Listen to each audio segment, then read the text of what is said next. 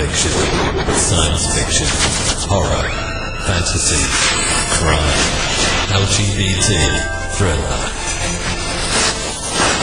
You have now entered the House of Mystery with your hosts, Eric Shapiro, David North Martino, John Copenhaver, and Al Warren. On 106.5 FM Los Angeles, 102.3 FM Riverside, and 105.0 AM Palm Springs. Welcome back into the House of Mystery. Of course, I'm Al Warren. Now, make room. We've got the Martino kid is back. I have returned. Wow. It's been like a couple of weeks. Like, what's going on? Yeah, I took some time off. You're not allowed to do that. I haven't even had time off yet this year. How come you had time off? What's going on? I know. Royalty. It's terrible. It's terrible. Yeah. I mean, what were you doing with your time off? I saw another one of those kung fu reels or whatever. Oh, you were showing someone how you were beating up an old man. Oh, that's my dad. Oh. That's back from 2010. Yeah. Wow. Yeah, we used to train together. You beat up your dad? Yeah, for fun. Why? Not profit, but, it'd be good if it was fun and profit. Yeah, you need to make money off. I make money off of beating the old man. Man. Can you imagine? Oh, I'm getting them back. Getting them back for all the the extra pokes and bangs and stuff like that, Now, do you guys wear underwear in those uniforms? Yes. Well, I guess you have to. Yeah. You're jumping around, right? You don't want to get any slap. Yeah, you need a home. Yeah. You wasn't sure how far I wanted to go with that. You gotta keep it under control. Yes. Right? So, anyway, so Tina Turner passed, which is, of course we talked about. That's just sad, but I guess I guess she'd been ill for a little while, but it's always hard when you see a tough person. Yeah. Kick it. And Tommy Chong turned 85. 85? Wow. 85, and I celebrate him because he listens to the show and he sends messages all the time. That's great. But we wish him well too. He's been fighting with colon cancer, so the treatment, stuff like that. And of course, Cardi B, my girl. Yes.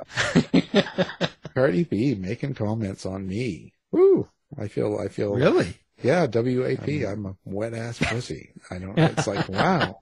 I hope she doesn't go back to that show when we played that. We played the theme of that song throughout the whole show, subtly in the background. Oh, did you?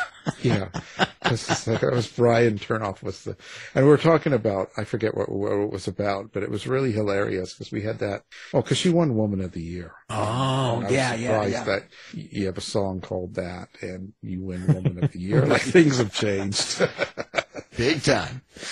Anyway, now speaking of Woman of the Year, we have an author, and and he's got a new book out, and it's for Rattling Good Yarns Press, and of course the new book is called "Goes On Without the World's Understanding." So, Mr. Thomas Westerfield, thank you for being here.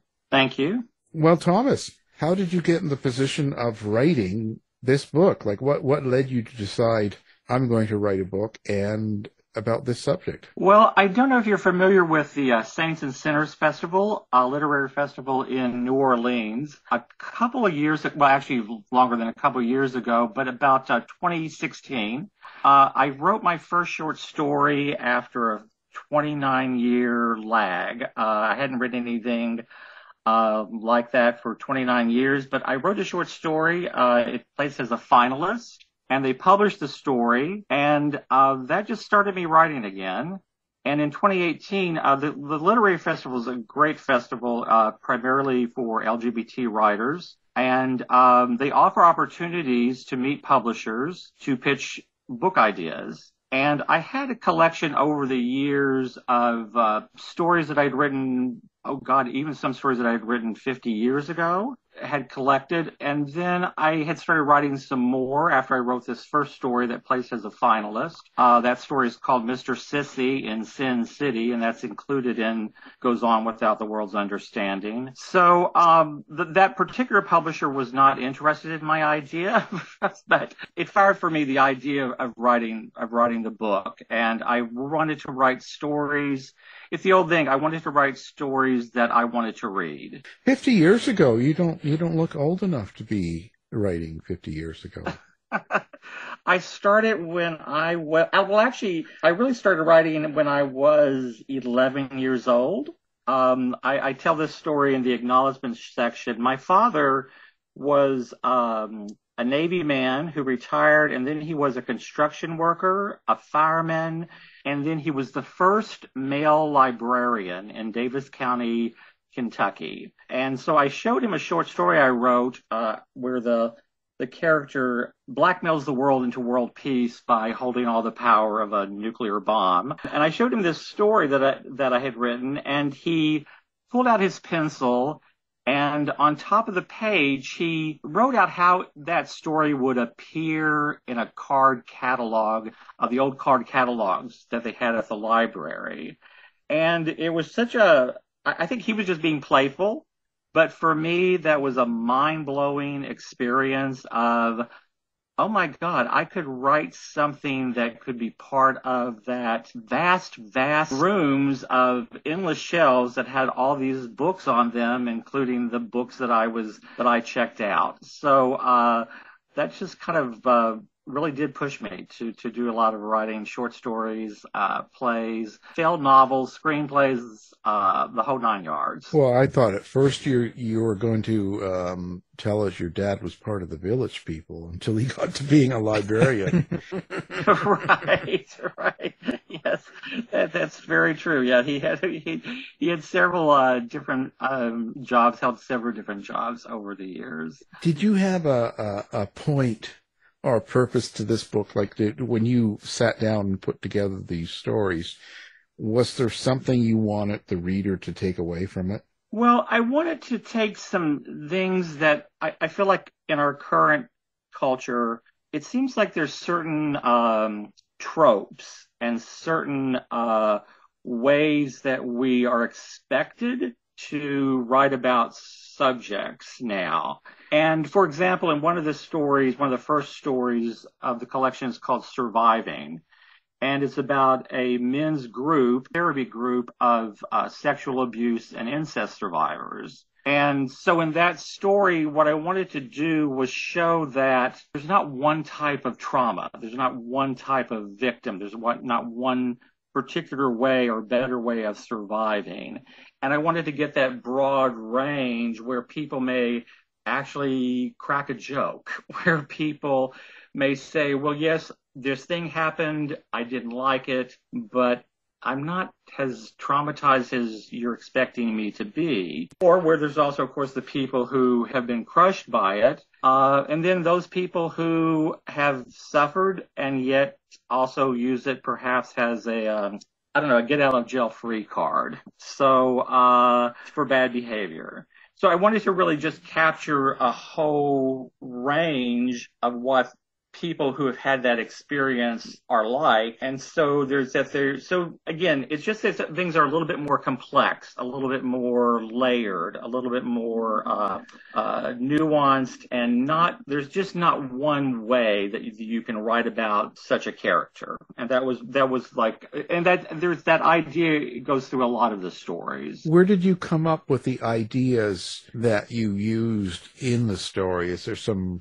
live personal stuff involved, or is it just all fictional in your mind? Like where do the stories come from? Well, of course, there's 13 stories in the collection, so again, that's also its own range. But even with stories that might begin with some kind of either autobiographical basis or maybe based on people that I know, eventually all the stories become fiction. They become it's very important to me that even if the character is based in something real, or the situations based in something real, that eventually it takes on its own life. It becomes in some ways separate from me, and the characters, there's nothing better for a writer, I think, than when your characters say and do things in the moment that you're writing that you yourself didn't know they were going to say or do. That's the greatest part. And I really don't trust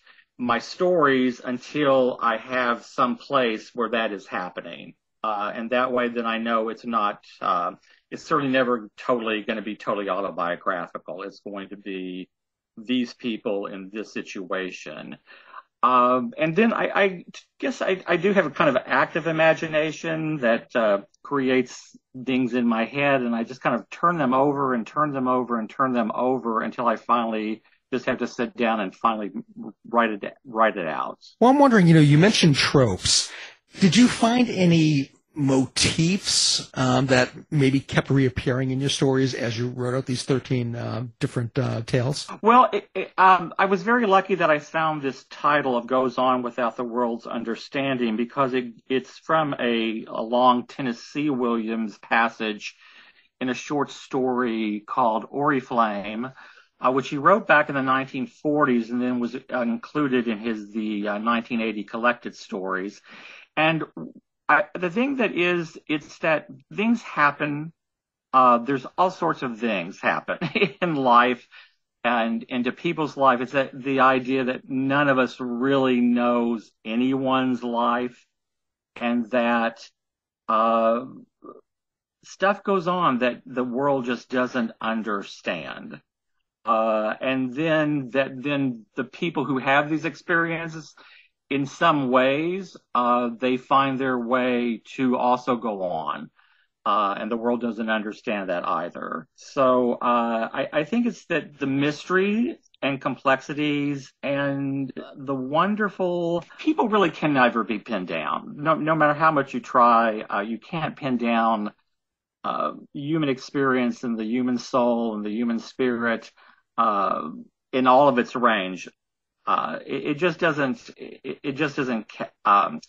It can't be encapsulated in a simple way. So the idea that all of these things are happening in life, and like in some of my stories, there's sex trafficking, and there's murder, suicide, there's racial conflict, there's intergenerational conflict, there's love won, love lost. Again, it all goes on without the world's understanding. Yeah, it's hard to be pinned down, but you can be tied up. Now, well, we tie ourselves in knots, that's for sure. We do that to ourselves all the time, don't we? Yeah, all the time. It's more about what we think than, it's all in our mind. Is there a particular story of the 13 that you're most proud of? Well, I will tell you this. Two of the stories, Mr. Sissy in Sin City, which is about a retired teacher in his 60s who's at the roulette table late at night in Las Vegas, and he's joined by a very drunken young 21-year-old who's by himself.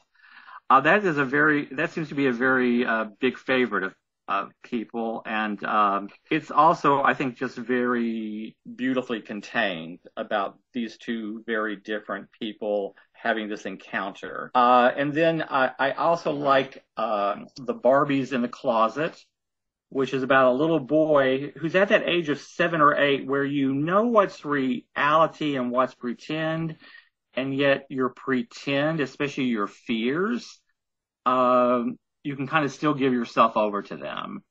So I love that story. And then the story I was mentioning, Surviving, it is at the beginning of the book, and the last story of the book is called His Father.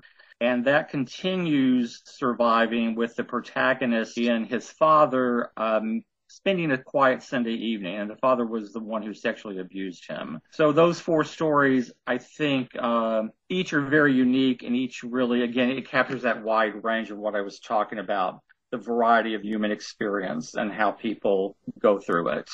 Are you hoping to do more than just one of these style of books? Were you going to do some more, maybe? Well, I am working on another book where it's a novella, called That Goddamned Red Rose. And I don't want to really get into what that's going to be about, but there will also be 3 stories, short stories in that book, including one called Not a Very Nice Person. It's a story that we decided not to put into Goes On because it was more of a maybe a little bit nastier and meaner story and bitter story than I felt. Perhaps maybe wasn't quite as compassionate or as gentle as or as loving as the other stories were in Goes On. So that'll get included. But yeah, that's the book that I'm currently working on. Do you feel that you're a natural short story writer, or have you considered eventually expanding out to novels? Well, you know what? I think I don't. I've tried novel writing, and I haven't come up with an idea that is really sustainable for, say, 200, 250 pages even. I have written plays. I have written full-length plays. And again, and on my website, thomaswesterfieldwriter.com, I do have a PDF of my play Monasteries, which was written in the 1980s. It was produced at Southern Illinois University and won the second prize of the Julie Harris Beverly Hills Theater Guild Playwriting Award.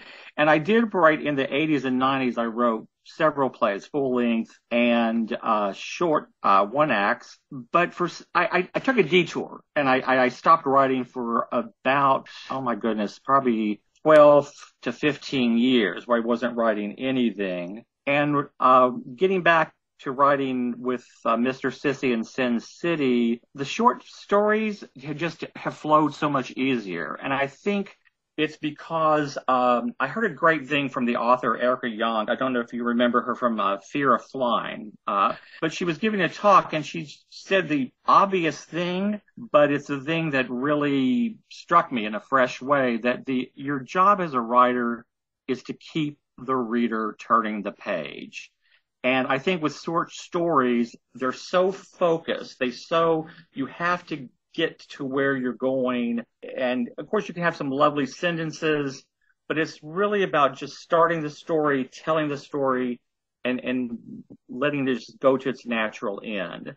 And I think also, too, frankly, not readers. I think readers are a different breed of audience. But I do know that I think the audience nowadays doesn't, I think focus. I think that idea of steady, consistent focus on one thing seems to be eroding. So I think short stories actually are a really great form for a lot of new readers, especially. Well, yeah, you would definitely think that people, readers themselves, would spend, more time reading short fiction just because of lowered attention spans and totally encapsulated. I'm curious, why was there a gap? Why did you walk away from writing for a period of time? Well, I ended up, unfortunately, my plays never really took off. They would win second prize in contest. I did get produced. One play did get produced in Chicago, and that was, to be honest, it was just a crushing experience because the casting was changed without me knowing that it was going to be changed, and it was just a terrible production. And I felt so defeated because I thought, now, this is my entryway, to be produced in a nice theater in Chicago. So that was kind of crushing. And then the other things that I was writing after that, just nobody was really responding to. And then it becomes that issue of survival. I mean, I need health insurance. Right. And when you go into a job, I was working for a lot of law firms as a legal billing coordinator. I ended up working at a couple of international law firms with a lot of corporate clients, and that kind of job just simply doesn't allow a lot left over. So at the end of the day, there wasn't really anything to, that I didn't even have the desire to give. And I also kind of gave up the dream of like, oh, I'm going to get published or somehow I'm going to find an audience. I just kind of let that die out. I always found that you got to sleep your way to the top. I would love to have tried that method. I probably might have gotten by with it when I was younger, but once you hit your 60s, it's a little harder to pull off. Well, you just give them a picture of Dave and then you do it. You know, it has to be really dark when you meet them. They don't know. Well, you know, when you mentioned your characters earlier and how when you said when you started to hear them and sort of see where they go and stuff like that. So maybe describe or explain what your, let's say, personal experiences with your characters, your relationship. Well, you know, it's funny. I always end up in some ways, in some situations, actually, I'll sometimes end up wishing I was as good of a person as some of my characters are. And I sometimes am I have a compassion for the ones that even if I think they're in some ways, but I don't think anybody's irredeemable, but I have had characters that I kind of pull away from or can't fully embrace. But even with them, I feel that just that sense of their humanity. And I really spend a lot of time just thinking in my head before I write. But I just want to, it's not really what they look like or even sound like, but it's almost like that, you know how you meet people, you just have a visceral sense of who they are or what they're about. And that's really what I try to focus on, is just whenever that idea for a story or that idea for a character comes through, is just what's my visceral sense about who is this person? Are they somebody I want to spend time with? Are they somebody I want to get to know? Are they a mystery I want to solve? Do they have a sense of humor? And so that usually comes fairly quick.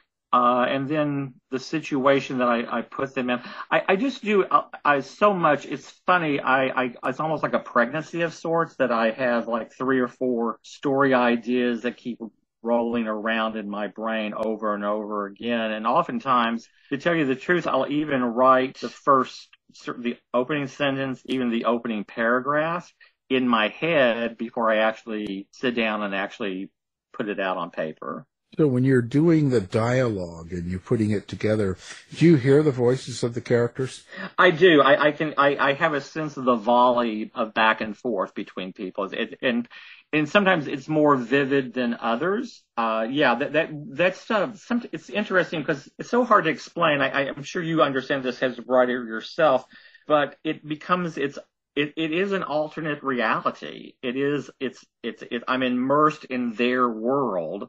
And I love being surprised by what they're saying. So, it's very easy to hear them and to, once there's a rhythm going, especially in terms of conflict or in terms of that thing where, of course, we say things, but there's something underneath of what we're saying. When I'm in those situations with the character, it flows out real easy. Does this happen a lot when you're driving? I don't drive. I've never had a driver's license. Well, thank God. Well, yeah. I have a driving phobia. I think it's because my mother she got her driver's license when she was pregnant with me. That's what I think happened. But I've never driven. Well, that's good. You know, if you're hearing voices, you shouldn't be driving. You're right. Exactly. Well, and it is funny because sometimes I know that when I'm walking, I will, without realizing I am, the characters are dialoguing out loud, and I'm not aware of it until I look at other people. That's happened before. I'd like to go back to one thing though, if I could, because you asked me about why I had stopped writing. Like I said, I was working for this law firm as a billing coordinator, and it was incredibly.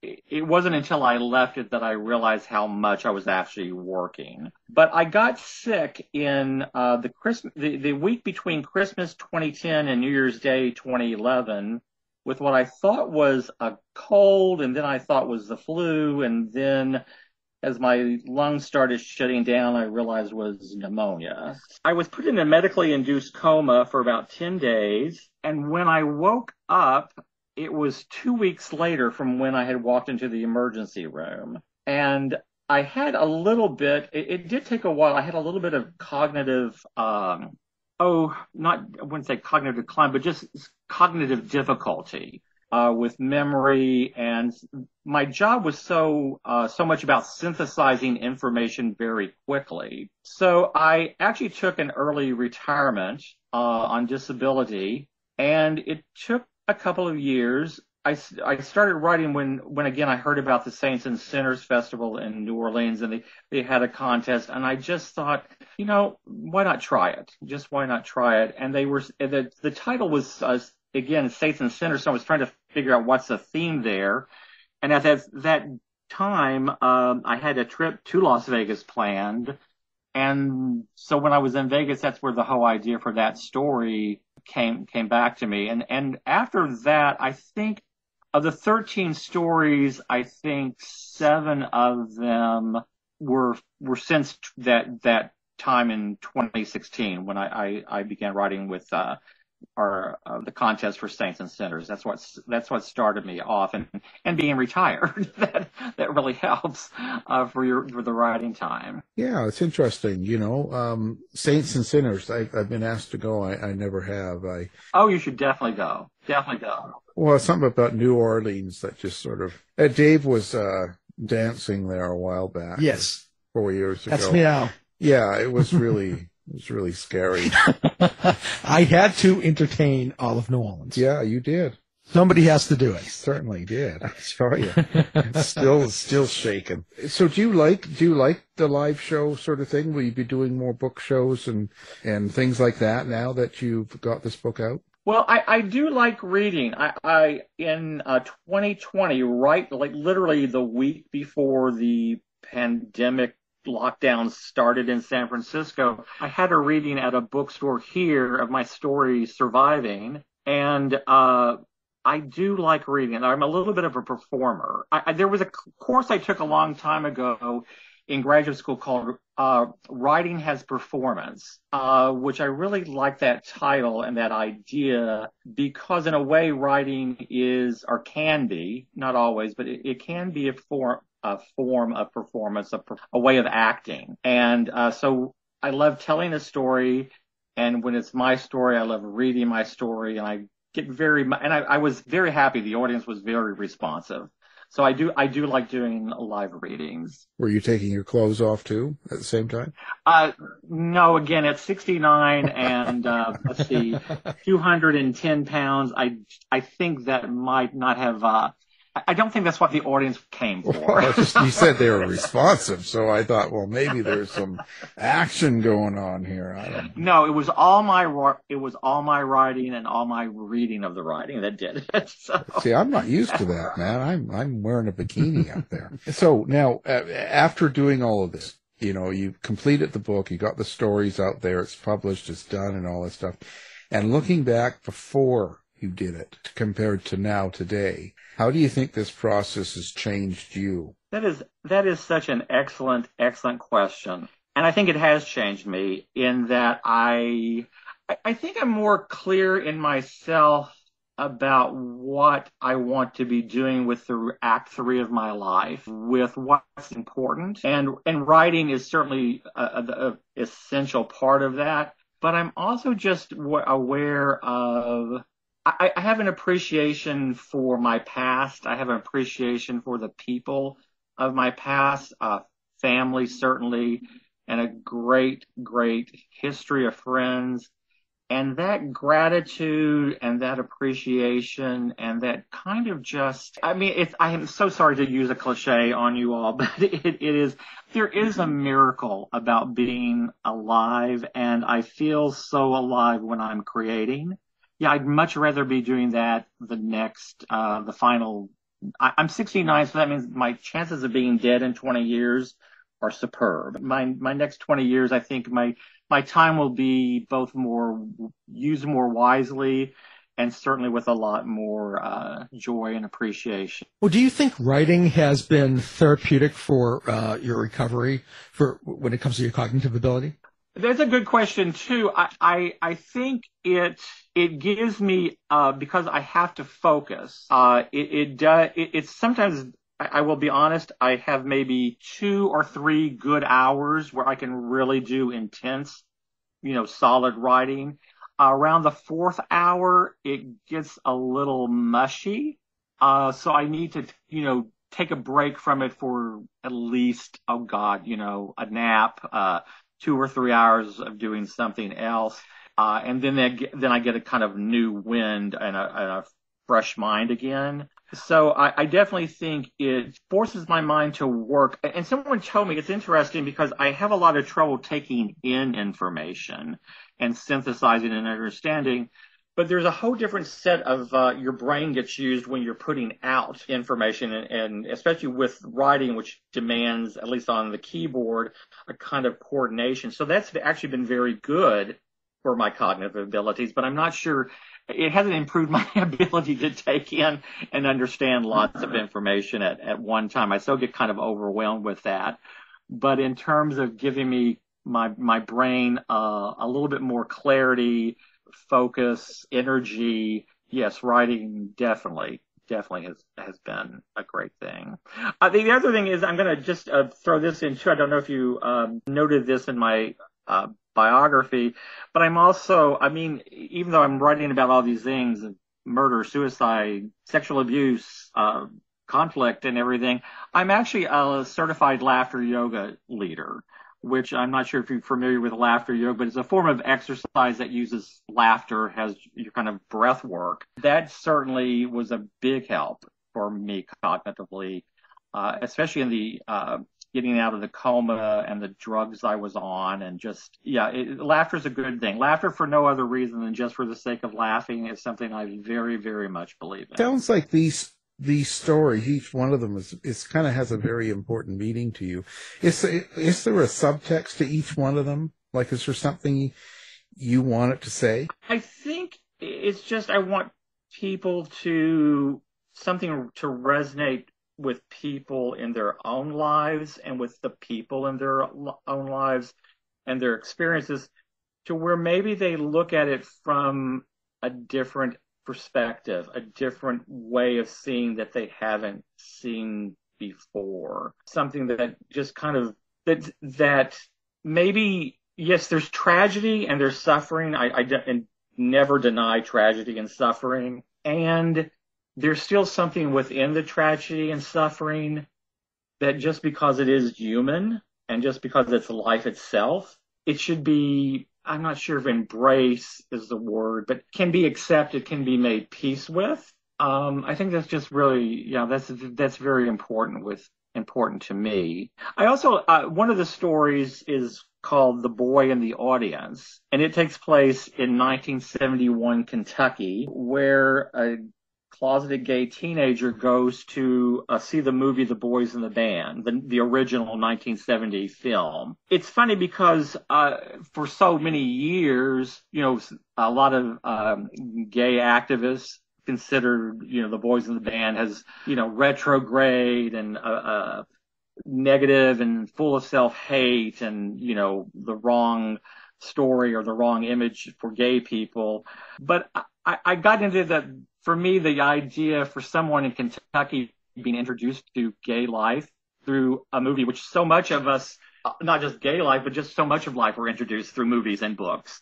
But for this character, he's not responding to the self-hate of the characters. He's responding to the fact that they're affectionate, that they dance, that they laugh with each other, that they get drunk with each other and have these big dramatic scenes, which seems very exciting, to do that in a New York apartment that has a,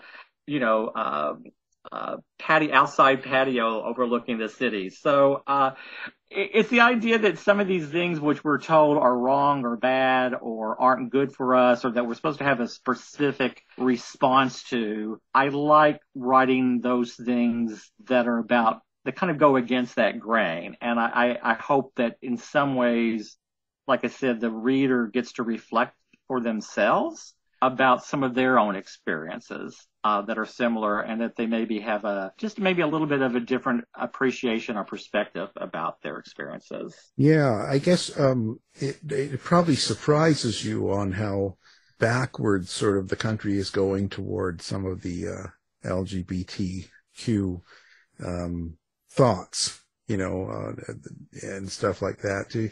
Perhaps something like this will be a good influence. Well, I to be honest, I personally, for myself, just speaking for myself, I hate fiction that tries to make me a better person.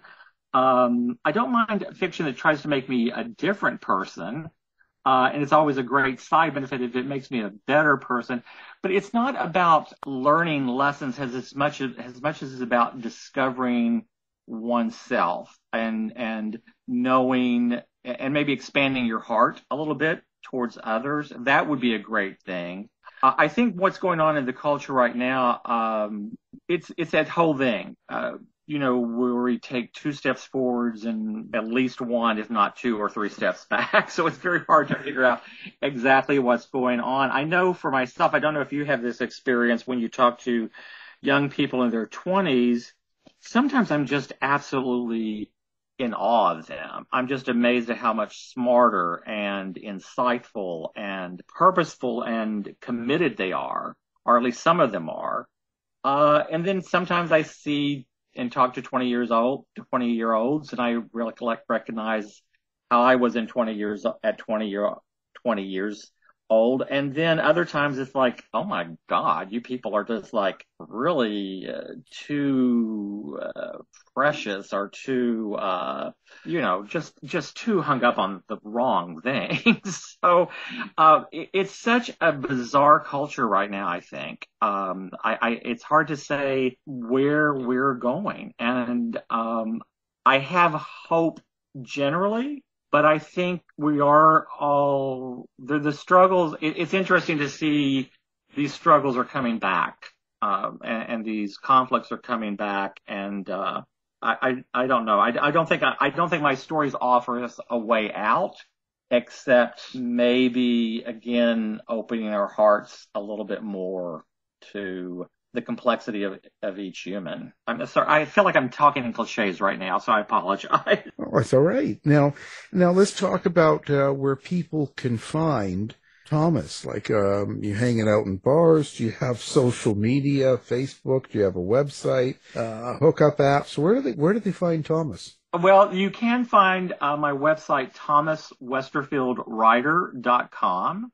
I actually do not use social media. I think, for example, like with Twitter, I think the idea of me having something which allows me to broadcast to the world the very first thought that comes to my mind, I think would be just a total disaster. So I totally avoid Twitter.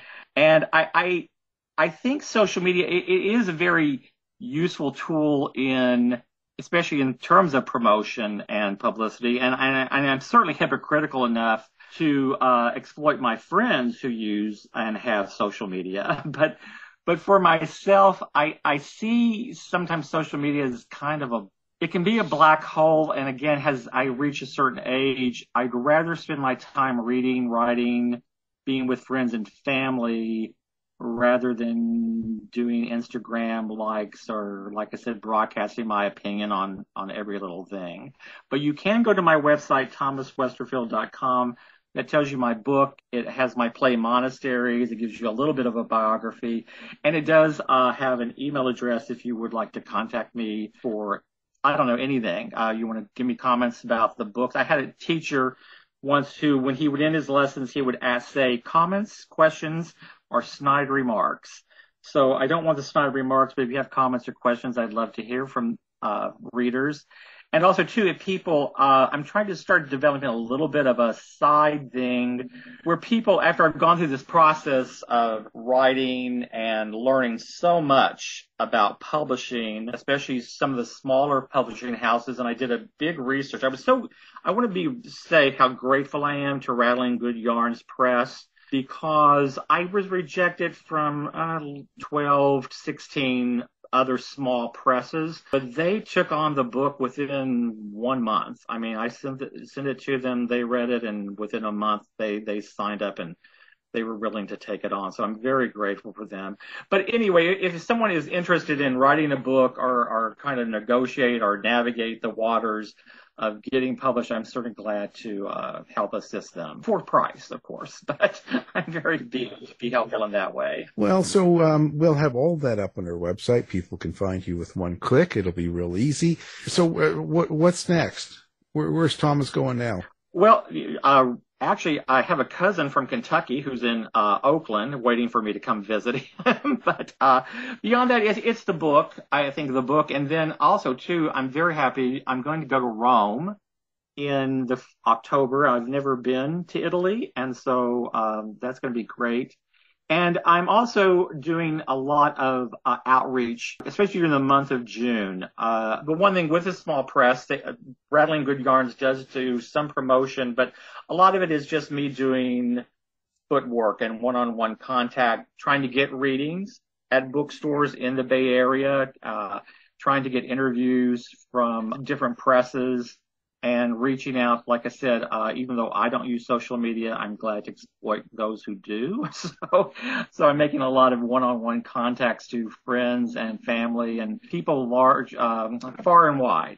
So that's really my big project for the next month. Well, fantastic. Our guest has been Thomas Westerfield, and his book that's just come out is called Goes On Without the World's Understanding. So thank you for being here. Well, thank you very much. I enjoy this a lot more. As I told you earlier in the pre-interview, I've never done a radio interview before, especially at this length. So I do feel like I lost my virginity, but it was a very pleasurable experience. So thank you very much.